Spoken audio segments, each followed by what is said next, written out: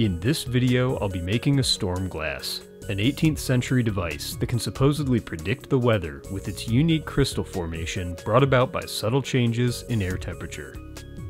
The instructions for how this instrument is to be read for weather prediction are detailed in the video description below. I'll leave it up to you to decide how well you believe it works. Regardless of function, a storm glass is a very beautiful device and an excellent lesson in solubility as it relates to temperature. The components of the liquid found in a storm glass consist of 3 solid chemicals dissolved in a solvent of ethanol and water. To keep things simple, the solvent I'll be using is 100 proof vodka, which off the shelf is already at a 50-50 ratio of water to ethanol. 300 milliliters is measured into a jar. The solid chemicals required are camphor, potassium nitrate, and ammonium chloride. Camphor is the most unusual of the 3, with a strong smell like mint or menthol.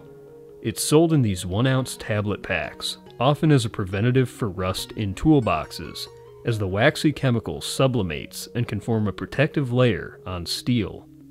The contents of 1 tablet pack, weighing 28 grams, is dropped into the pre-measured solvent. Next is measured 10 grams of potassium nitrate, which is roughly equal to a full teaspoon. Another 10 grams of ammonium chloride is the final ingredient.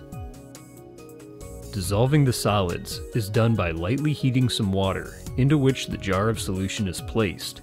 The heat will increase solubility.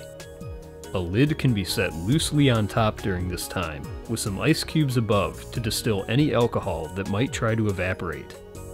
Do not use a sealing ring or any sort of airtight lid while the jar is being heated. Doing so would cause pressure to build inside and may cause the jar to explode. Once all solids in the jar have dissolved, the burner can be turned off and the water cooled. Only after it has become cool enough to touch can the ring be safely fastened onto the jar, making it airtight. This is the final storm glass. Don't drink this. For best results, the glass should be kept outside or in a non-climate controlled room. As the weather changes, you'll notice new crystal behavior and formations every day. If you enjoyed this project, you can subscribe to my channel for more. To be sure you don't miss out on any future videos, go to my channel page and click the settings button to enable an email update whenever a new project is posted. Thanks for watching.